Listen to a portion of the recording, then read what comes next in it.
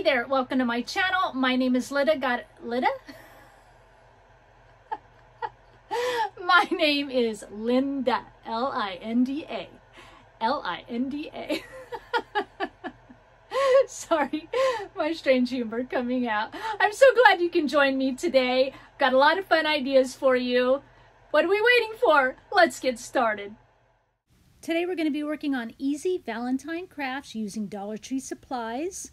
So let's get started with project number 1.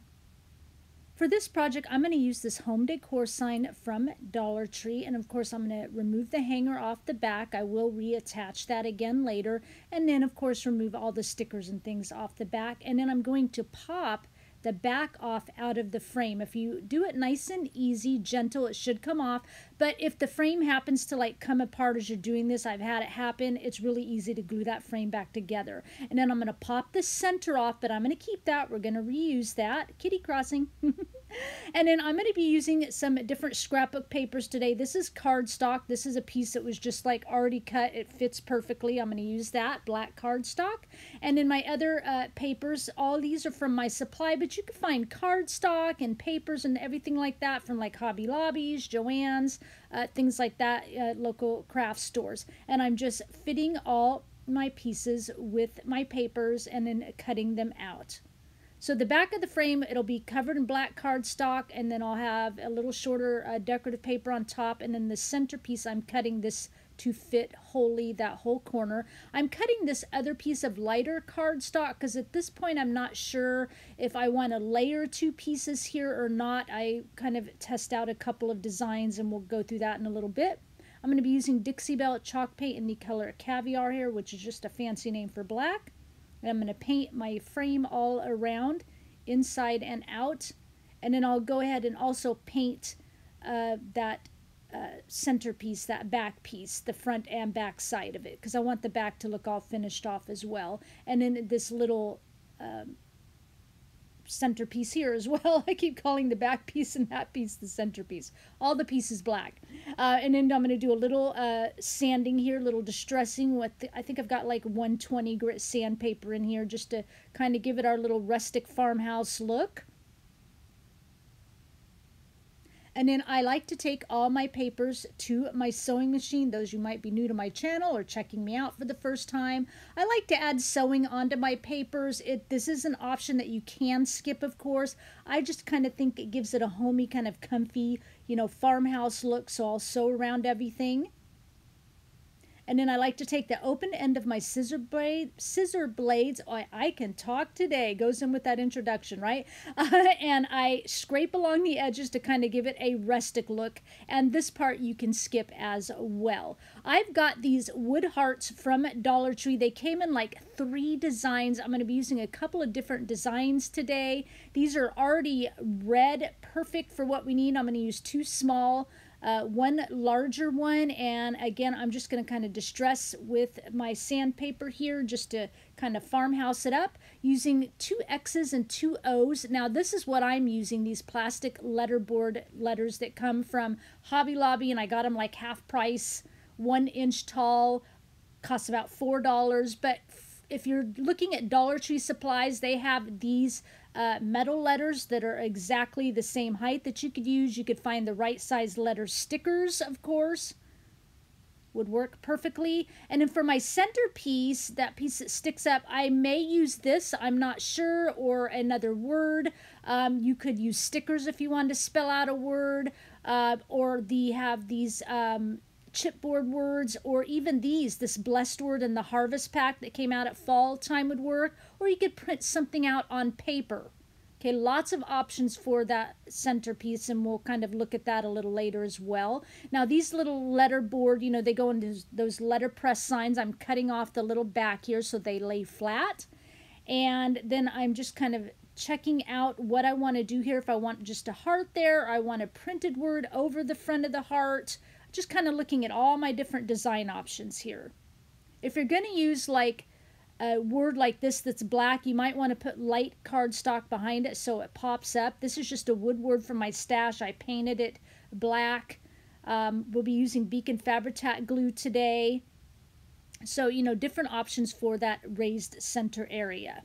So if you'd like use one of the chipboard words from Dollar Tree or one of those wood words from the Harvest Pack, you may choose to paint it black, so you want a lighter cardstock underneath. So I'm just gluing down all my papers here. So I hope that's understandable.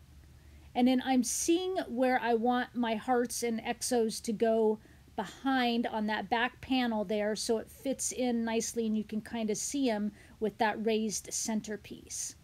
And once I figure out where that needs to go, we'll start gluing those down. Kind of nice here that these are already painted. Normally, even though they're painted red, I would go in and repaint them a different red color, but by sanding them a little bit, it kind of takes that bright red color away from these already painted hearts from Dollar Tree. And then just going ahead and gluing down my little plastic letters. Of course, if you use stickers, you know, you can just stick those down.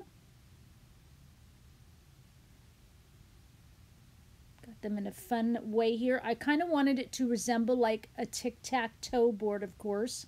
So my little hearts are in opposite corners so that my center heart will be in the center, and, you know, looks like I won playing the game of tic-tac-toe. So I'm gluing on this back panel here, just using the Beacon Fabri-Tac glue. It works fine. You can see I've painted the back all up so it looks nice and finished off. And we'll go ahead and glue this center piece in.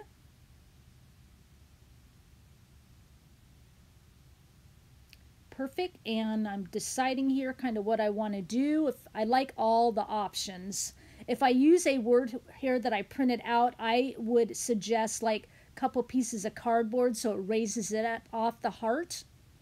And in deciding if I want the you and me, again, if you use that, you might want to put down some light cardstock here so that it kind of shines up if you've painted it black. In the end, I'm going to go with these chipboard words here and a metal arrow. You can get these in the scrapbook section of Hobby Lobby. The metal arrows are by Paper Studio. You get a whole pack of those. They do come in bronze or silver. Or these are chipboard quotes. They're by Tim Holtz Ideology. You get these in the scrapbook section. They have like stickers and all sorts of things like that. I'd love to use these stickers on things, especially during Valentine's. So I'm going to go with that chipboard word. And so I'm just going to glue the heart in the center. So see, we have our tic-tac-toe. We won in the game of love. And then I'm just going to glue on my little quote here. It says, remember the now. I thought that would be cute. Remember the now, like remember the love you're in now. So I'm just centering that. And then, of course, I will glue down the little arrow. This Fabri-Tac glue holds down all sorts of like metal, paper, leather, everything. It's perfect. And then, of course, once it's all done, I will use this spray glitter that I get at Walmart. This is usually in with all the glitter section in the craft section at Walmart. And I will show you the final looks at the end of the video. But for now, that makes this project complete. So let's move on to project number 2. For this one, I'm going to use these cute little cutting boards our Dollar Tree got in. And I bought like 8 of them, and I'm glad I did because they're gone now. And I went ahead and I just really quickly, it was very easy, sanded off with my electric sander all the paper on the front. Remove the twine, of course, and I'm going to use this Dixie Belle chalk paint again. Color Caviar to paint around the front and the back so that the back's all nice finished off. I'll paint it completely in the front here. I'll just kind of go around the edges. I'm so glad they got these in because our craft section never did get in. I know a lot of you found the cutting boards that were just plain wood that you could, you know, start fresh from there. But I had to go this route. At least we got something like this in. So this is ready to go, and I've cut 2 papers here. I'm going to go with pinks on this one. I left a little perimeter around the paper there, a little perimeter of the cutting board, and in the next sheet I cut down about a 1/2 inch shorter. And I'm going to use this corner punch. It's got a 1/4 inch and a 1/2 inch corner punch. It's the same brand that has the Crocodile that a lot of us use. I'll try and find a link on Amazon for you. And you just put the pointy end down into it just like this, and you squeeze the handle nice and easy. And I'm using the 1/2 inch side, so it looks really nice, has the same width around the corner basically as the cutting board. And I'll do the same on both papers.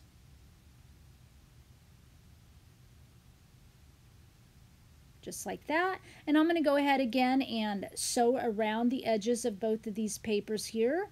using black thread on this so you have a nice contrast on the pink. And when I'm sewing, I never care if the sewing's straight or I make a little bobble and it's a little crooked. I just think it adds to the charm. And I'm just using again the open end of my scissor blades to scrape around the edges and add that little bit more of a rustic look to it, give it a little bit more texture. Nice and easy. And again, you can always skip this part and you can always skip the sewing if you're not a sewer. And then I'm going to go ahead and use my sanding block thing here and sand around the edges to stress that so it looks all nice and rustic and farmhouse looking.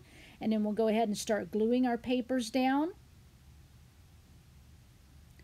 So on this one, I'm still in the fashion from the first project of kind of using the X's and O's. So we're going to continue with that. Here's my X's and O's. I use my Cricut design space for this. Again, you can use the galvanized letters or stickers here. I'll have the fonts listed in the description box for you, or you could use Sharpie marker or paint pens from Dollar Tree if you got great handwriting and write it in.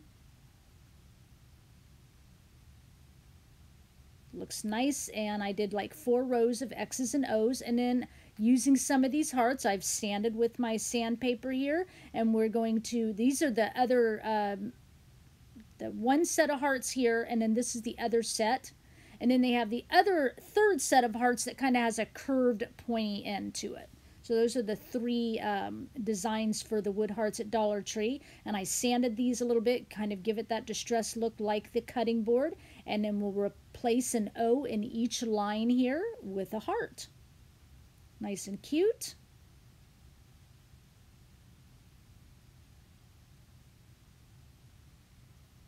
Wonderful. And then we're going to come in with some ribbon. I got the striped ribbon at Walmart. Black and white, kind of bring up the black a little bit more. I'm just going to tie it into a simple bow at the top.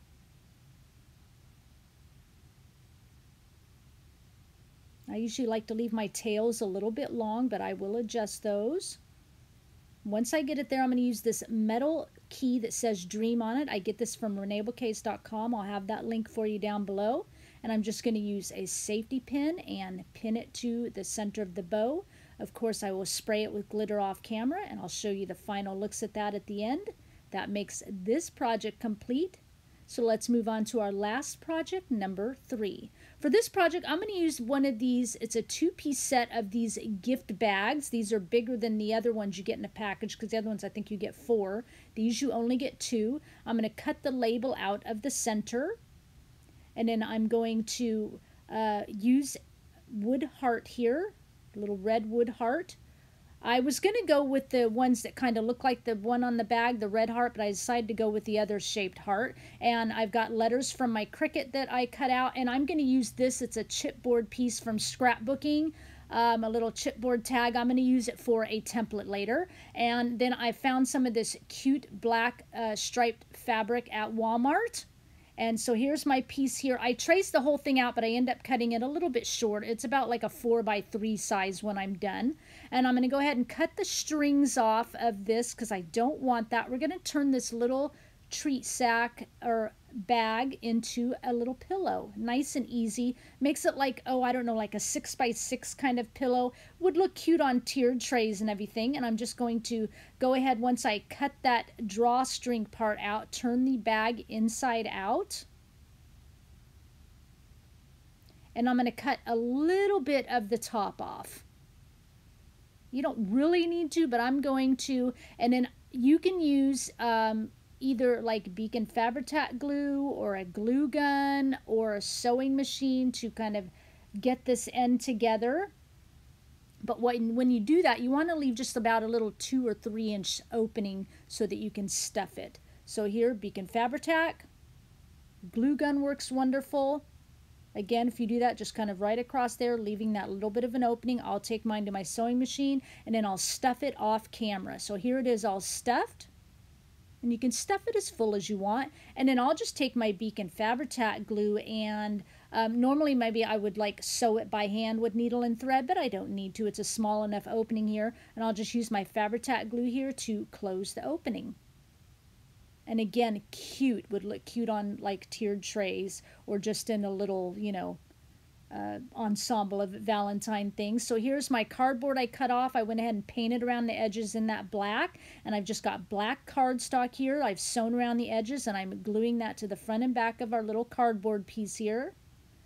And then I've got another sheet of paper here that I cut to fit just a little bit short of that black cardstock, and then I'm just using these vinyl letters. Again, you could use sticker letters here or those metal letters that you could paint.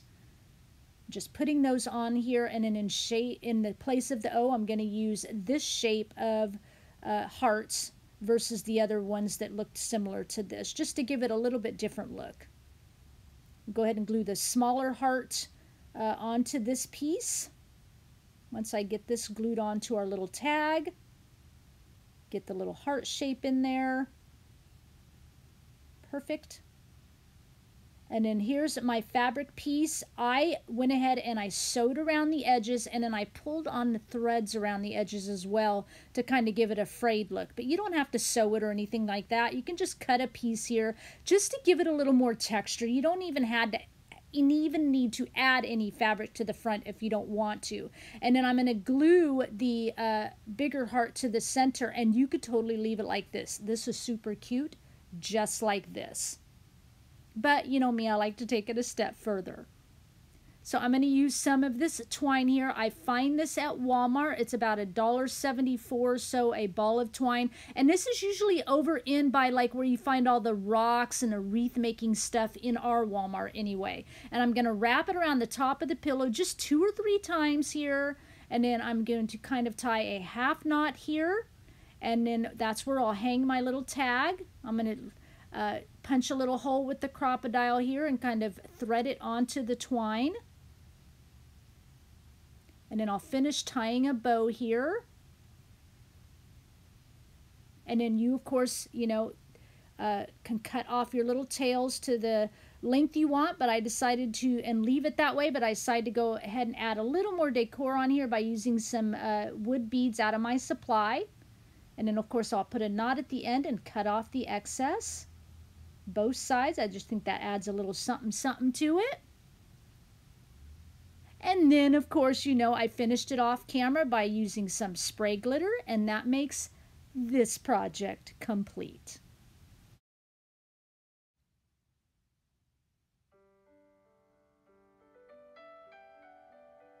So I really hope you enjoyed all the projects we made today. I think these turned out so super cute and really easy with Dollar Tree supplies. Leave me a comment down below and let me know which project was your favorite, or maybe you liked all 3. That's okay too.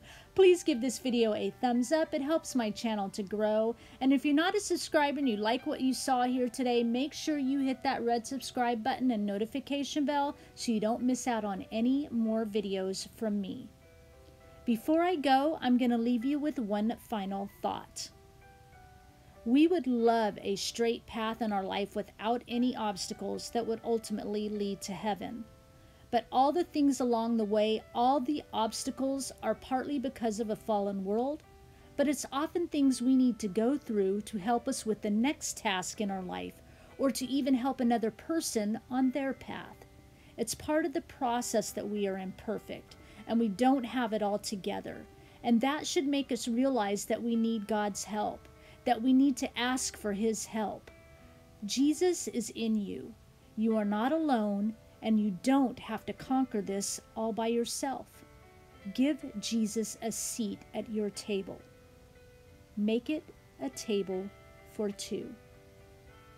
I thank you for sharing your time with me, and I'll talk with you again soon. Bye.